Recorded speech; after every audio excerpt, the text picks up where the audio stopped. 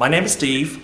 I'm from Taiwan. I think the main obstacle for our incubators in Taiwan is that we already have many incubators, but we need economy of scales. That means we have to work together to build up the platform, a bridge with other countries' incubation centers. Then we can work together to help our SMEs or incubatees or connect companies to look for and find the help from another country's incubation centers. We cannot do it alone, so we need to connect to the other countries' incubation centers affiliation. So I believe that in the future, we are looking forward to